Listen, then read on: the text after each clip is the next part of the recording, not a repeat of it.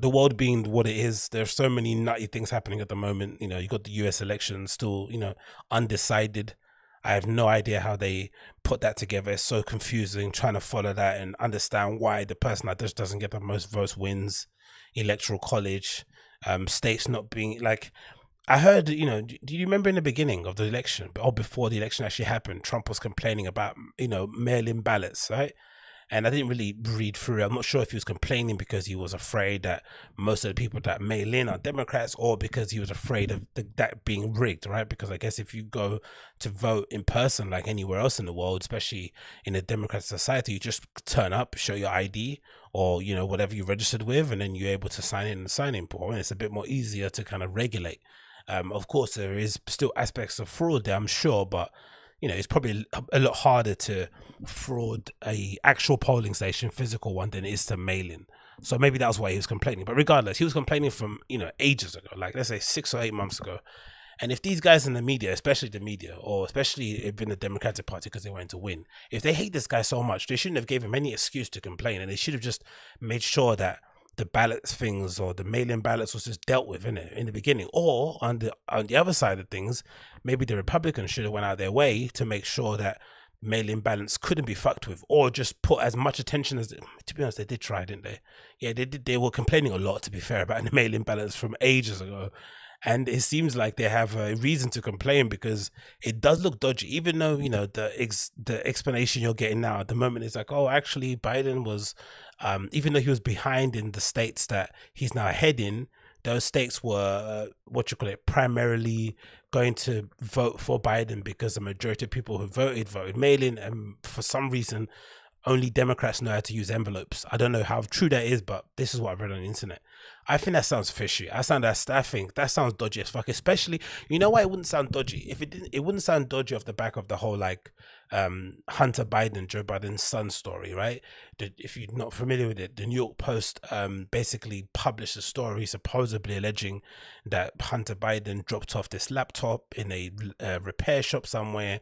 He didn't go to pick it up, so the owner hacked into it in order to kind of find out whose laptop it was, so he can do whatever. And in the process of that, he finds all these incriminating images and emails of Hunter Biden doing some very questionable things with some ladies of the night, or alleged ladies of the night. Who knows? It could be his friends, and partaking in some substances that you would you wouldn't necessarily want this to be filmed on camera doing or taking a picture with. That story obviously gets put out in New York Post a couple of weeks before the election. It's a big story, and for some reason Twitter censors it, right? And Twitter seems to be the main place where news disseminates, so I guess that's why it's a big deal. They block it from being shared because they say it's got misinformation, or it's fake news, or the story can't be corroborated, whatever nonsense, and it's completely blocked. Like every time you try to upload the image, the link via Twitter, it kind of completely blocks it. So Twitter have obviously got like some sort of back end resource that they can use that can just block stories from being shared on the timeline. Of course, Streisand effect, the more you block it, people are interested, so that built up a whole head of steam. Somewhere within that timeline, Twitter then suspends the New York Post for publishing that story. New York Post is one of the oldest papers in America. It's a bit salacious, it's a bit tabloidy, it's a bit Daily Mailish, but still suspending their account because they decided to do what journalists should do and publish a story that pertains to the election somewhat. Is it irresponsible? Maybe, but let's say if this was Donald Trump Jr. and he was caught in a hotel room somewhere, or motel room actually, not even a hotel, it looked like a motel room, getting up to all sorts of nonsense, right? They wouldn't have it. They would be so pissed off. So for them to turn around and suddenly say, no, you can't see this, that's what makes this whole like voting thing, mail-in ballots, seem very fishy. Again, I don't know nothing. I'm so my knowledge base in terms of politics, especially even in the UK, is flipping, it's not where it should be, really, considering that I'm a citizen of the UK, and I kind of pride myself on trying to be as informed as I can. One of my blind spots is politics. I don't know much what about I'm talking about. I'm just regurgitating what I read online. But from what I can pass and from what I can kind of delineate and kind of read between the lines, it does seem more fishy. It does seem more fishy in light of that incident, that suddenly now, Joe Biden was behind, and then suddenly now he's ahead because of these mysterious mail ballots that are coming. But the only thing I don't understand is why the Republicans want the count to be stopped. Like, if there are these secret stashes of mail-in ballots, it probably is for their best interest to demand they all get counted, and then for them to say, hey, we don't mind them all getting counted, but it's impossible. Like, imagine if they say, oh, there's these secret bags of votes that haven't been counted yet. Let's say 3 black bin bags full, right? It'll be within the Republicans' interest to say, you know what, we don't mind you counting these bags, but if all 3 bags are blue, then this is obviously a fix, right? Because if there are some leftover ballots, why are they all Democratic vote? Why are they all votes for Joe Biden?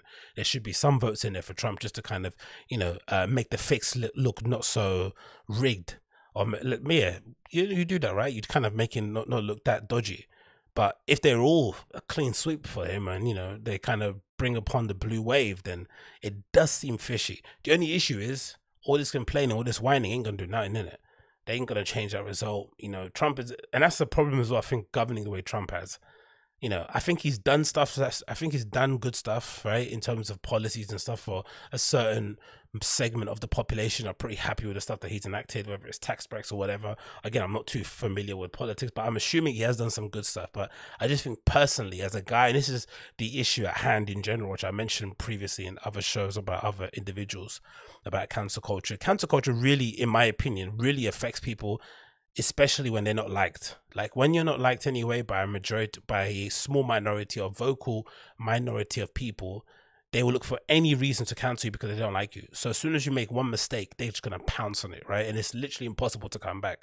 If you're liked, like Joey Diaz was liked, like that guy, I keep forgetting his name, of who came back. Bloody hell, I forgot his name. It doesn't matter, right? But there's a few people, right, who are liked enough that they can kind of bounce back from the public cancellation.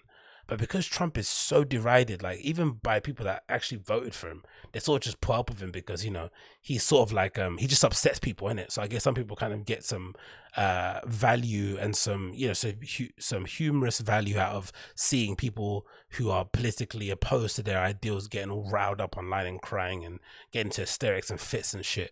But he's such a unlikable guy, innit? He's such a dick, right? That people are not going to give him any kind of leeway in this sort of like fight for, in his sort of like legal fight against these cow speed and against these mail-in ballots being counted, incorrectly or, disproportionately favoring Joe Biden. No one's ever going to be like, you know what, let's be on his side. Let's hear what he has to say. Never, because he's been, a pretty divisive president.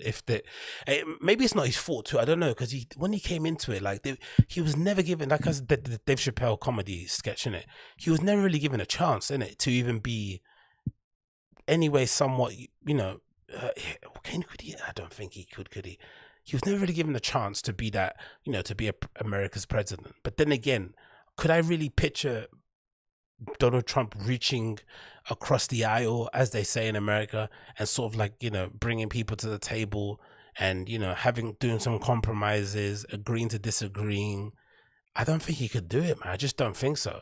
Especially if you believe what you read about, him not really wanting to run and sort of like running only off the back of that presidential roast thing that will happen when he was like sat in the middle of a crowd and, Obama was just roasting him on the stage, telling him how he could never be president, just mocking him. And I think since then he just had a beanie's bonnet about, proving everybody wrong. And he did, basically, innit? He kind of was able to put a big middle finger up at the establishment, especially the media, the media, right? Yeah, the left-leaning media, who sort of always kind of took the piss out of him, and the people that liked him as well. So that's the thing as well, the odd thing about Trump, because he's so simple in the way he talks and stuff, that somehow he's become like the martyr, not the martyr, he's become like the symbol and the sort of like leader for middle America, innit? The people who think that they're not being fairly represented in Hollywood and media in general, right? Every time you see somebody with a country accent on American television, they always cast them as like the dummy, innit? As like just a bit slow. They only provide like comedic value just from the way they say words. They're never like what's the thing called, the lead detective in some really detailed police drama thing, innit? They're always like the muscle or the crafty crook on the side. They get treated pretty poorly, innit? Pretty as poorly as blacks and Latinos do in America, man. It's pretty rough. But it's odd as well. Again, the media kind of built him up to be one thing, and overall, it hasn't necessarily meant he hasn't really turned into that guy. It doesn't feel like it. But regardless, anyway, it looks like Joe Biden is going to probably win. He's up to about, last time I checked, it was about 253 electoral votes, I think, and Trump was on like 218. You need 270 to win. It's pretty impossible for Trump to kind of make up that space in this race. So Joe Biden will be the next president of the United States, I'm assuming. And if that's true, because my guess at the beginning was that it was going to be Trump, just because it's 2020 and there's just been too many 2020 things that have happened that I couldn't see it going any other way. It just had to be this way, innit? All from COVID to the deaths of celebrities and stuff. It's just been a wild, crazy year, innit? Natural disasters. It just seemed like a perfect way to end 2020 would be for Trump to win a second term by a landslide. I don't know why I felt that, but it didn't happen that way.